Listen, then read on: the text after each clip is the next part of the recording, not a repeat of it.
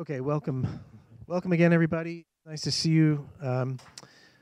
My name is Ed Berger. I'm currently the interim head of School of Engineering Education.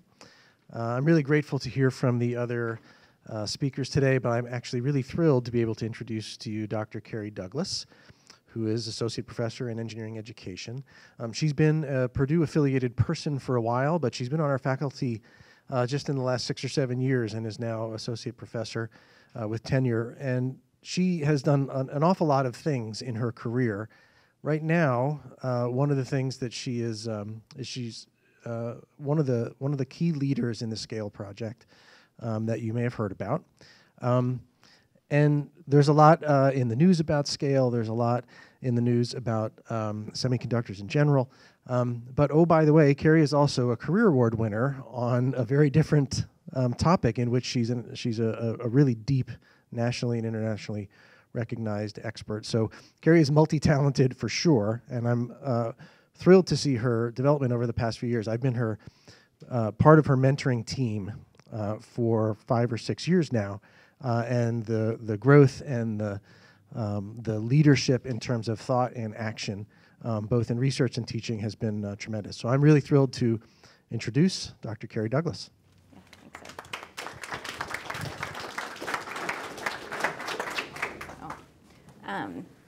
So my talk's going to be a little different than the other ones, but I thought, this is celebrating, and so I thought I'm going to talk about what I want. And I invited my grad students here, my team, because I'm sort of giving the talk that maybe isn't, maybe I wish someone would have given me before I went on to my academic journey. And so I think we'll hit some of the stuff that Maria wanted us to talk about, but it's definitely going to be a little different than the others. So the first thing I want to say is that, this is a road in Door County, and this is sort of what my career path has looked like. It was never I know where I'm going, I know exactly what I'm going to do. It's more like, oh, this seems really interesting, and this seems really interesting, and along the way, I'm still going. And I think the thing I want to point out is I still don't totally know where I'm going to go. And so I think as Ed said, I graduated with my PhD in 2012. I postdoced for a while. I was a visiting assistant professor, and then I started my tenure track in 2016. So a little bit about me. And I think that'll kind of help understand why maybe I wasn't always one to the other, is that I have 4 kids. And I really never heard of anybody being a professor or tenure track or successful that had a family. And I don't know, there's actually some research on women faculty members who are at R1 institutions, and the vast majority of them with children are divorced. I think they've done a study, I saw one study that almost all women in tenure track positions in the state of California who were still married, who weren't divorced, either had never been married or didn't have children. Maybe their husband didn't work. But so I have always been very aware that I want to keep my family together. And being a professor was very overwhelming because we see a lot of examples, and surely, obviously, I want to be clear, I am successful. As Ed mentioned, I've been on the leadership of over $50 million in external awards. I'm an NSF Career Award awardee. But I want you to know that everybody deserves a life outside of being a professor. And so that's what I'm going to kind of talk a little bit about, because maybe you don't have 4 kids, but you have something besides just your work. So there are my 4 kids. We went to a Reds game. My husband's there at the end. I have 2 dogs. You can see I really like hiking. And my 4 kids, now that they're 3 of the 4 teenagers, they don't always cooperate. So if I'm going to get their picture, it's their backsides, And there's my research team right now. And you notice I take them hiking also, and they're way more cooperative. And so I'm going to give you Kerrie's rules for being a professor. So the first rule is to be a person. And yes, I know, this is why you all came, because you don't know when your pictures are going to show up. So it's never, like, I am never too busy to be kind.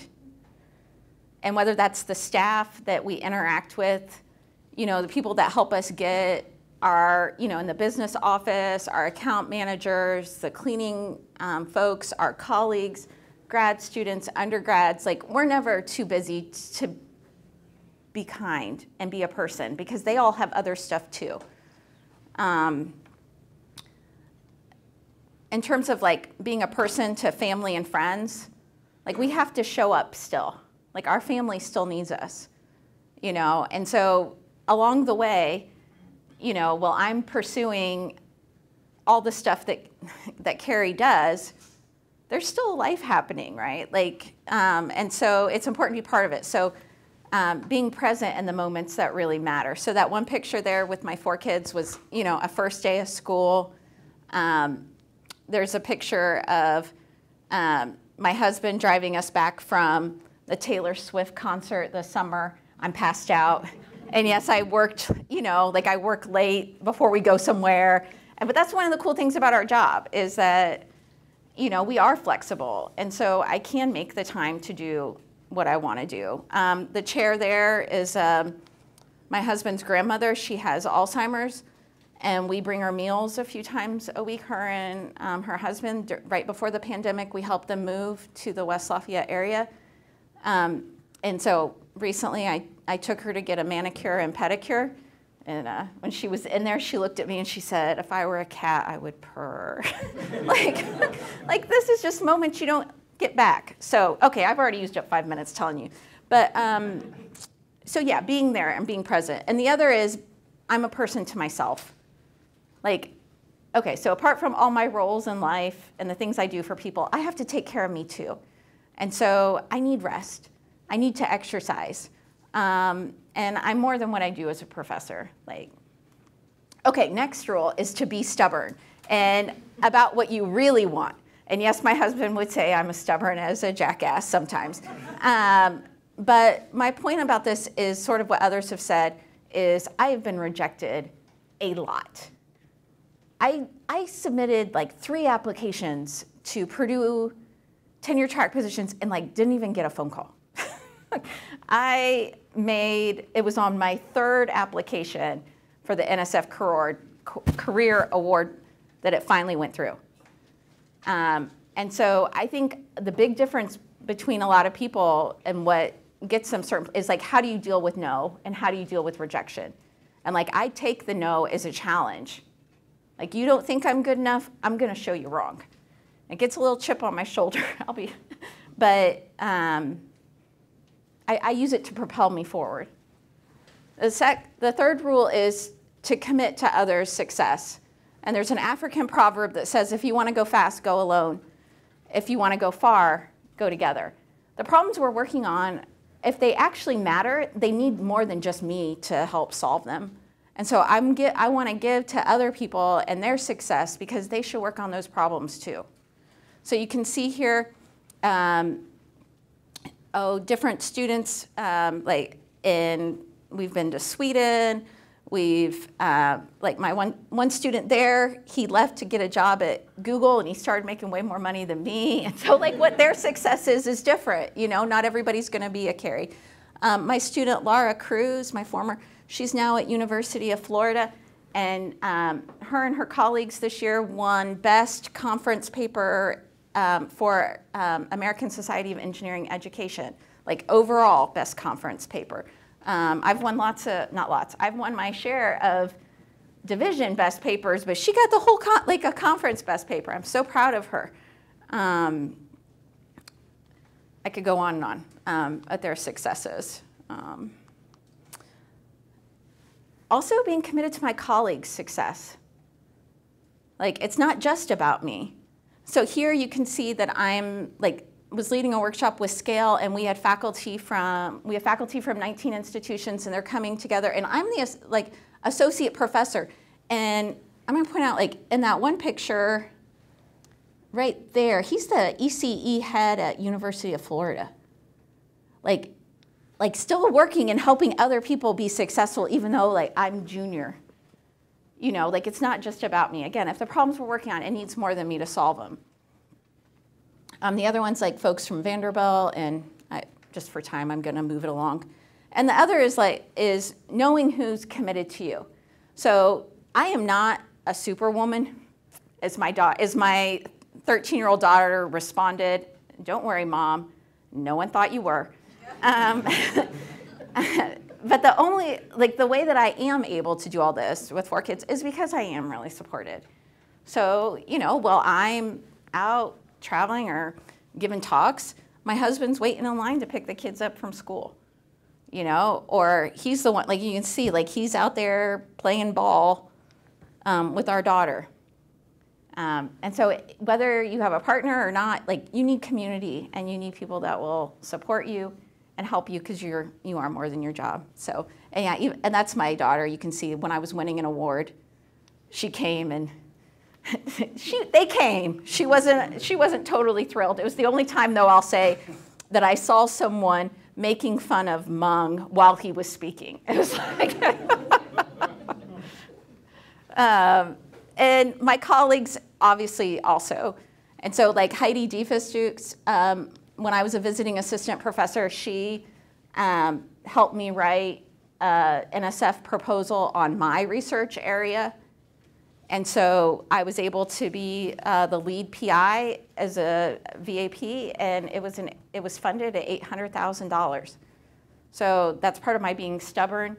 If you keep getting told no, you show I can bring in the money. You'll look at me now.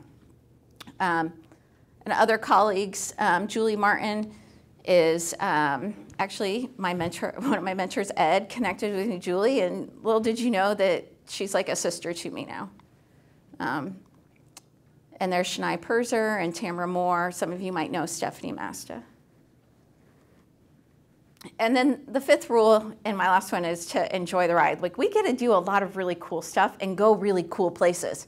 So these are all things I've done while on work trips, right? We had to go to DC to go to an NSF thing. Well, me and my husband and her, our husbands joined us, and then that night we did a cruise on the Delaware Bay. There in Sweden, I had to go to Uppsala for a conference. I got tea, the afternoon tea in London. We've got pretty cool jobs. They give us a lot of neat experiences. And so with all the, things that you should be doing, I think it's important to say, enjoy it too. So, and there's my students, because they're also part of the enjoyment. Do you see that souvenir sign? Probably the best souvenir shop in town. I love that. I love seeing the different cultures. But that's my talk. So thank you. Thanks for humoring me.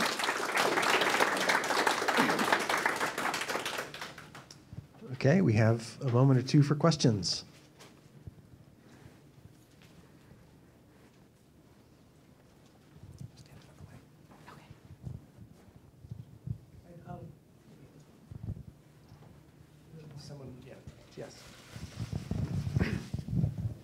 So thank you very much.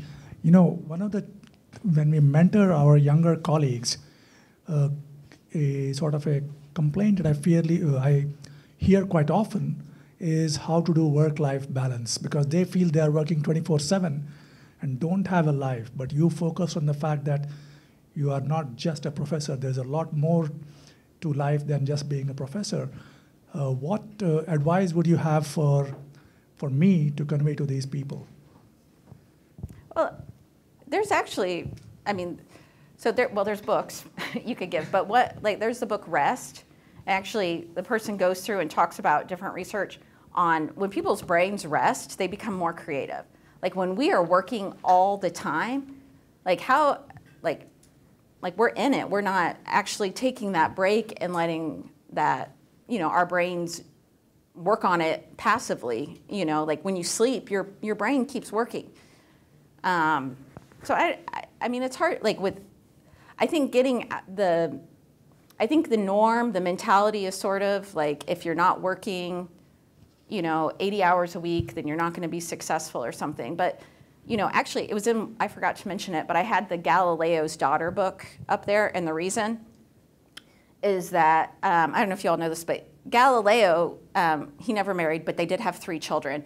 And when he was at his university post, he very radically moved his family to a house near campus. And his colleagues told him, you can't be an academic and have a family. And so this message, like I read that early on. Actually, I read it in one of my kids' books. It was Who Was Galileo? But that message has been there and sort of ingrained in the system. That's part of why I wanted to give the talk, is I think people don't see examples of successful researchers who have an identity besides being a professor. Thank you. Yeah.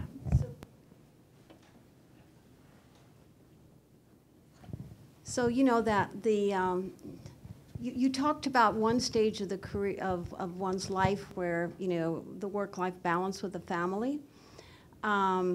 And then once you have those people gone that are distracting you, you enter a totally different life, and have other challenges. And in fact, you fall off the end and say, "Oh, now I can work all the time. I don't have any distractions." But when you mention this, Wayne and I have shared the same position in recent years. What could we as administrators do or could we have done beyond the obvious of not having meetings after 5 o'clock? What kind of deeper thing might we be able to do to promote, and for women and for men who have families, to promote better work-life balance and make it possible for them? I think about it a lot. It's a tough question. I don't think there's one single answer. I think their culture communicates as much as any policy. So maybe you might not ever ask me to have a meeting after 5, but trust me, I get, it's hard to say no. And after a while you start thinking I don't want anybody to think I'm not capable, or I think earlier in my career I just almost never talked about my kids or my family at all, because I didn't want that to be seen as a weakness. And so now, that's why I sort of now I'm making it my mission to be more transparent and say you can do this. It's not because I can do it all on my own, but my husband is fully hands-on, way more than me. But there's a culture, I think it's a culture thing, and people need to be more willing to talk about the other things. And like you said, not everyone is going to have how I spend my out of work time is my family, but maybe you want to do the roller derby, or I actually met a professor she does do roller derby. So that's, or other things, right? We need other parts of our life. And so I think it's hard because it's the culture is so pervasive. We certainly don't give points, and as we move toward promotion and tenure for what you do outside. It's a totally unbalanced kind of evaluation in that respect. Right, and I know people who, no offense, guys, like I said, I'm not sexist because my husband really does take care of the kids most of the time, but at the same time, I know of colleagues who've used their parental leave to get more done for their research. And so, again, when we're talking about equity and how women, oh, well, this person's on parental leave or on family leave. Look at all that he got done this year. And, if you compared that to a woman who had a baby and was at home nursing and all of that, it doesn't compare the same. So I think because I always felt it, I think it made me feel like I had to be more. And when you're younger, you can stay up all night. Like I could put the kids to bed, and then I could do my research. And then the older I get, that's harder. So now it's more like, okay, I need to make time to still be a wife. I need to make time to, like I said, show up for my kids and my other family, because I mean, in the end, they matter. Sorry, like they matter more than like probably Purdue. Not probably, they matter more than Purdue, because they're the ones with me the whole way through, and so I don't even like the phrase work-life balance actually, because it's my whole life, and I have to figure out how the whole thing works. It's not I'm working, I'm not. Like I think it's what I have to make the whole thing work. Like I'm alive when I'm at work, and chances are I'm probably thinking something about work when I'm living. So you would say it's like you don't want it to be like a trade-off. You want like a synergy, like one kind of. Yeah. Like Yeah, and I think our creativity depends on our ability to do other things besides just work. And I think we have to be better examples for our graduate students. Yeah, a lot of them say things like they're afraid of being tenure track professors because they see how busy we all are. And we do model like what it takes to be successful.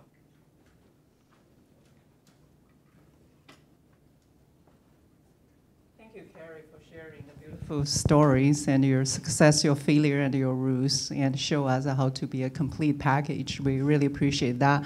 So before we wrap it up, we're very happy our Dean, Arvind Raman, is get out from meeting with Provost and join us. And now Thank you, everyone, and just my apologies for not being here at the very start, but sincere congratulations to all the faculty who are featured here today.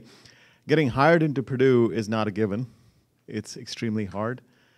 Going through an assistant professor tenure track and getting an associate professor is as hard.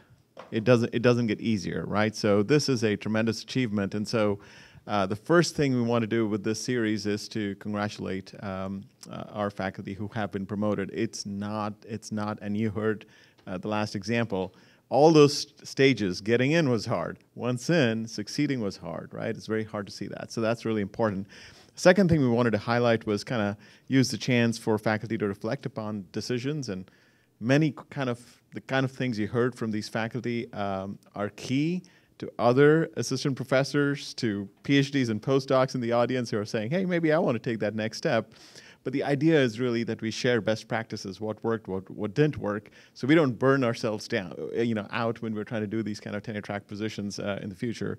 How to succeed in the best way possible is the question, right? So you heard great wisdom on that. And the third opportunity here, we hope, is that when you heard these faculty, you had a chance to see what great stuff they're working on, and you have a chance to collaborate with them. And I do hope, in fact, it has happened in the past, that many of the colleagues attending this meeting reach out to the faculty who have just made the presentation and go, oh, I didn't know you worked on that, and hey, that starts a research collaboration. So those are the three things we're kind of celebrating this series. Thank you all for coming. I think this is the last one we have. We have one more this year on November 29th, right? So yeah, same place, same time. So please be sure to be here for that. Thank you all for coming. Appreciate it.